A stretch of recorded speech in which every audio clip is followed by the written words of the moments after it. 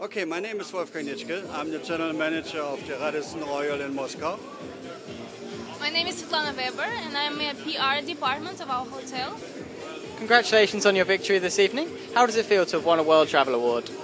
Fantastic, to be honest. First of all, thanks to all our customers who have voted for us. And secondly, obviously, I have a great appreciation for our owner who has given us such a fantastic facility.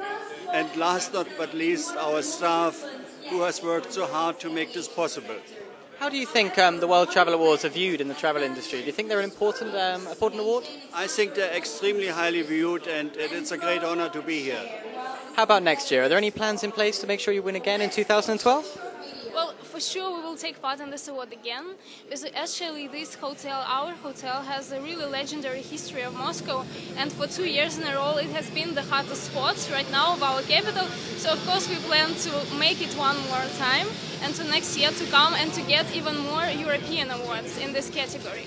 And talking about this whole awards, I think it's the great thing that our customers can actually know the hottest places all over the world, and they can keep track of all the best properties that right now are becoming huge in this industry, and they know where to spend a great time and travel experience.